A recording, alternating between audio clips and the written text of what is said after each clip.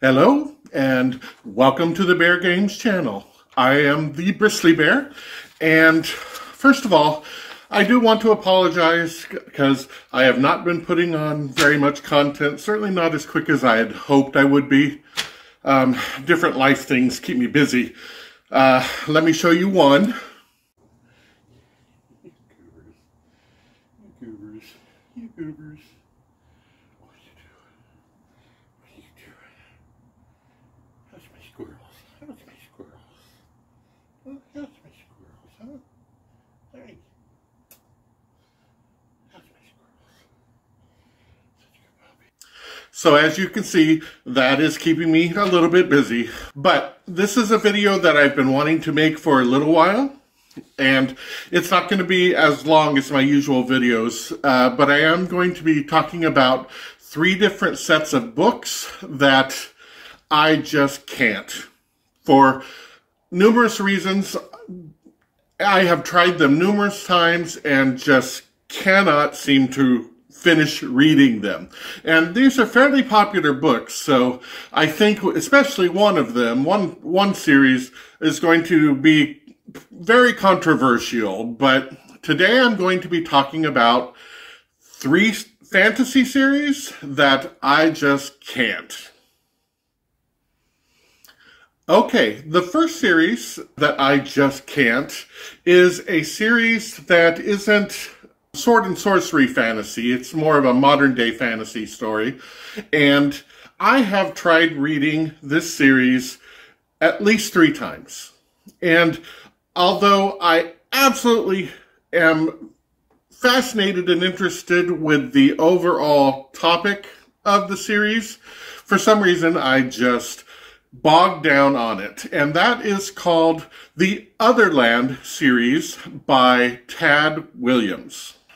Now, I do love the themes behind this set of books, and it's one reason that I have continued to try it over and over. And it features the idea of virtual reality. So it was one of the earlier ideas and books that came out with that theme. And I really, really wanted to get into this book and enjoy that theme. What I remember of it is it features mostly a woman named Rennie, who is trying to help her brother, who is very much an avid user of this virtual reality that they have available to them. And they go on to this wild landscape full of anything that you can think of, but has a very structured kind of cities that you can go to in this virtual reality. And her brother, who uses it constantly, ends up in a coma. And she's trying to figure out why. The doctors cannot explain the coma, and she is doing a search first in the real world, and then later going on to the virtual reality landscape herself, trying to find her brother on it. And what I recall is that there are some nefarious characters who have become lords of the various cities in this landscape, and one of them has basically captured the psyche of her brother, and he's not able to get away and wake up because of it. So she goes into this landscape and starts investigating it and ends up coming afoul of these nefarious characters in the virtual reality. And that's about as far as I have ever been able to get into it. Tad Williams as a writer, I feel really, I don't know if it's just that he just gets so interested in over-explaining and creating his world that the story itself seems to get lost. But what I can tell you is that I certainly got lost. I tried, like I say, 3 times to get into this book. And I know that there are other side stories, corollary stories going on in this book, and I honestly can't even remember what they were. I mean, that's That's my overall impression of this series. And I tried, but it just seemed to just flitter off into things that I just wanted to scream, can you just get back to the story, please? So I don't know if he's just so enamored with his world building that he kind of forgets to get back to the characters or what.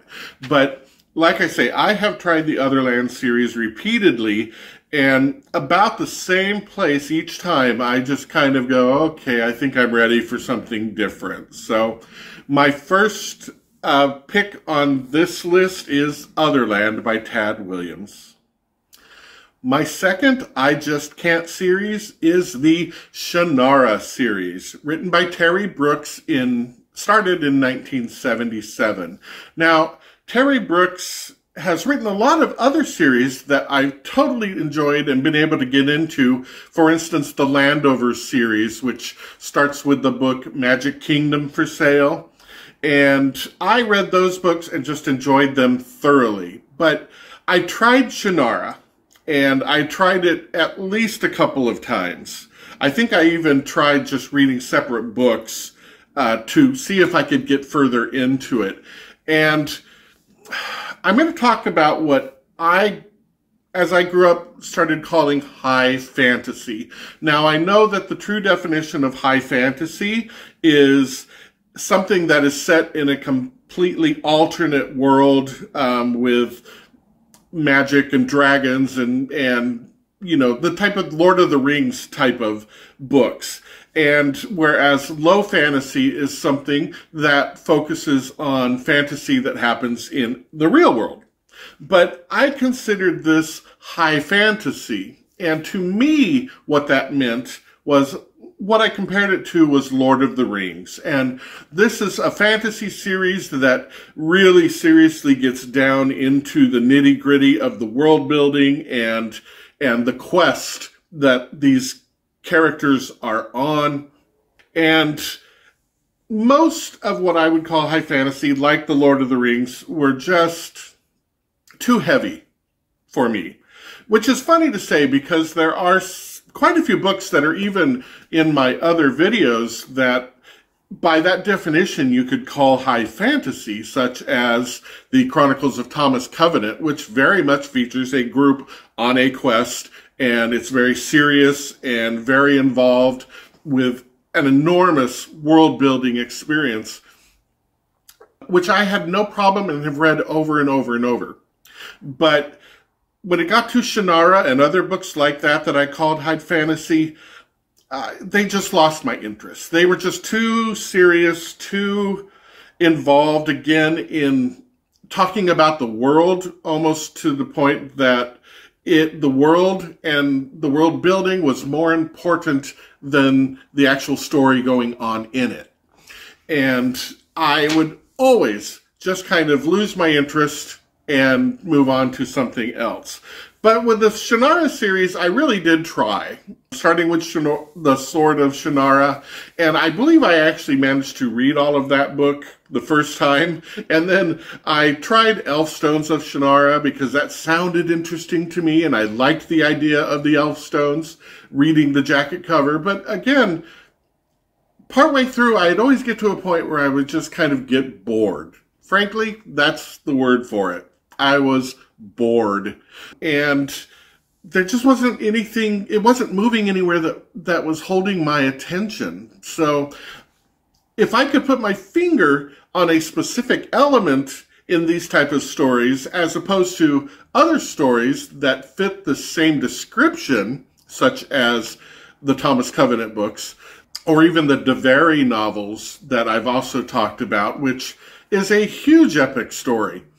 If I could put my finger on the thing that is keeping me from getting into these books, I would love to. And if any of you have thoughts on what those might be, or if you disagree with me, or if you have had the same experience, please let me know. Talk about it in my comments, because I would love to be able to point to why these particular books, which feature such similar themes to other books I absolutely love, just lose my interest and I move on. But the Sword of Shannara series is very much that epic trying to find a magical item so that you could go against the big bad. And I believe in this one, it is featuring a character, Om, who is trying to find the literal Sword of Shannara so that he can defeat this warlock character that's also at the same time trying to take over the kingdom. That's about all I can tell you, honestly. And that's after reading it a couple of times. Now, I have watched the TV series that came out a number of years ago, and I did not even realize until I watched that TV series that that story was taking place in our own Earth thousands of years from now. That they were on a post-apocalyptic version of our Earth, and this story was going on. That is how little I was able to retain from this book. If I ever even realized that reading it, I don't even remember that. But I was quite shocked watching the TV series going, wow, that looks like they're in New York. I never even got that from the books. So for all those reasons, that is why this is on this list and is one of the top 3 series that I just can't.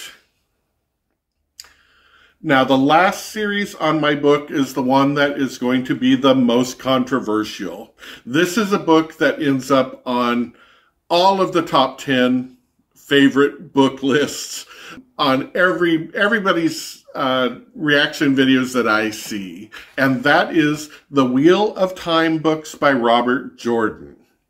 Now, I have tried this series multiple times. And I even remember after the first time reading it, one of my partners at the time saying, you've just got to get to at least the 3rd book, you know, when it really starts to get interesting. And I thought, is that good writing? Does it really take up till the 3rd book before you really get into the story? To me, that's not good writing. Good writing is something that's going to grab you in that first book and just make you want to continue reading on and on. However, I tried. The first time I read it, I think I made it through the first novel and part of the second novel before I just kind of lost interest and moved on. And then after talking to him, I gave it a try again. And he told me, I said, it just seems like a Lord of the Rings clone. It feels like someone that watched Lord of the Rings and was trying to capitalize on it. And he said, I know, but it veers away from that. You know, that's the thing that it starts with, but if you can stay with it, it goes different directions. And he's right, it absolutely does. However, the fascination with it did not for me. And again, this is a book that features a small group of, in this case, kids that are on an epic quest, and if they don't finish it, it's going to destroy the entire world.